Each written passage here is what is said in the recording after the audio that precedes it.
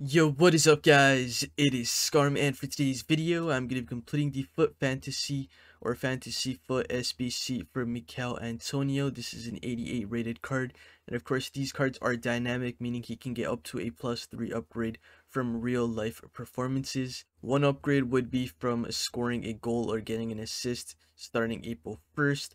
Another could be from West Ham winning a game, and the other one could be him starting, I believe, 3 out of 5 matches or something along those lines. So of course, very likely for him to get all 3 upgrades within 5 games.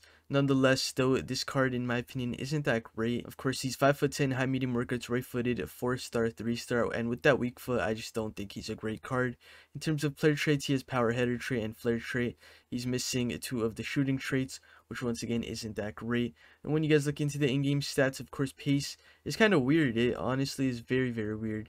Acceleration at 89, sprint speed at 97. So I'm not even sure how you would upgrade this. Would you guys put a hunter? I'm not too sure. Would you guys put a hawk to boost out that finishing as well? Along with that, when you guys look into shooting, of course, all the shooting stats are pretty good. Long shots on the lower side, but I still do think the shooting stats are very good. But that 3-star weak foot paired with it doesn't make it that great.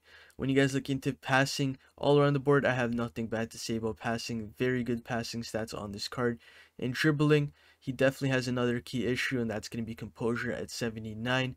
That is very poor. That's basically going to decide if you're going to score or miss in a one-on-one situation. And with 79, that is very poor at this stage in the game. In terms of heading accuracy, of course, he has some great heading accuracy at 95 paired with 99 at jumping. He also has 85 stamina, 96 strength, and 93 aggression. So all those stats to finish off the cards are is very good, but I still don't think this SBC is worth it. If you guys still want to do it, it's going to cost you guys 95,000 coins to complete. The loyalty is required, as you can see, even though both the center backs in Joao Felix and Savage, along with the right center mid in Lamar, do have loyalty. It does not affect this SBC whatsoever. So here are the players I did use.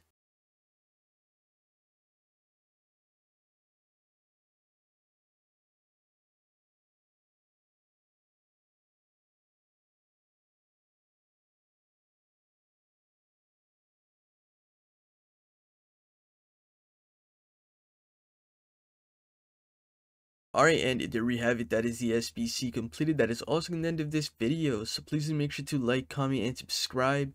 And I will see you next time. Peace out.